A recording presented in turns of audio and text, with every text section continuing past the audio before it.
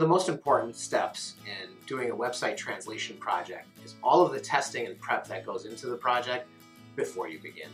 So let's go over a couple of those points. I'm joined by Patrick Daly, one of our project managers.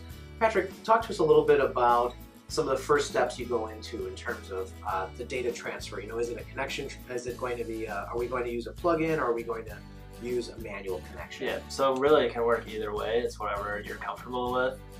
So if you do a connector, we would connect into your CMS via our server, and then you can automatically push content for translation. Or you can do a manual export where you kind of click a button, you export files, and send those files directly to us. So both ways work just fine. It's whatever your preference would be. Great. And in terms of managing that connection, I know one of the important points is talking about the sub-languages. If you could explain a little bit about that. So it's very important that when you do establish your languages on your website, that you communicate the sub-languages, if there are any, with your provider. So English can be defined as EN, it can be EN-US, so it's very important to match exactly what that says with your provider so that they can connect seamlessly. Otherwise, there can be a lot of issues that are presented.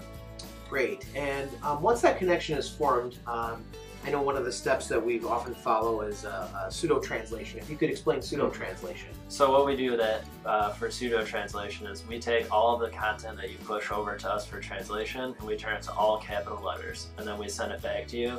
What that test does is then you can identify on your pseudo translated website what content has gone through for translation. If it's in all caps, then it's all good and taken care of.